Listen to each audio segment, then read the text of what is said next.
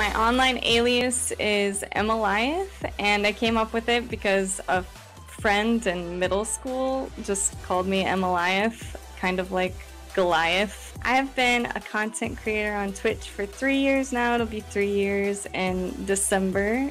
The type of content that I normally stream is gaming. There's occasions where I do art streams because I also make emotes and other streamer type stuff, but primarily Overwatch. And I've been streaming Overwatch since I started streaming. I used to play a little Call of Duty when I first started, but I started on Xbox and swapped to PC like a year into streaming, and I have never given up Overwatch. It's a strong addiction that I have that I can't break.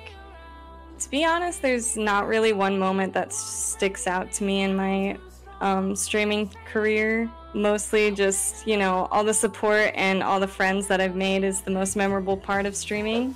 Overwatch brings me back because I really enjoy the characters. I really enjoy that there's different skill sets for each character, that you don't strictly have to be good at FPS or shooting games, that you can, you know, switch it out with positioning type stuff. I definitely think the most difficult part of streaming is getting started. For me, I primarily started streaming so that I could get better at talking to people because I have a lot of social anxiety.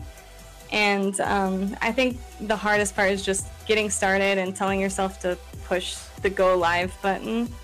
Overcoming that, I basically just try not to psych myself out.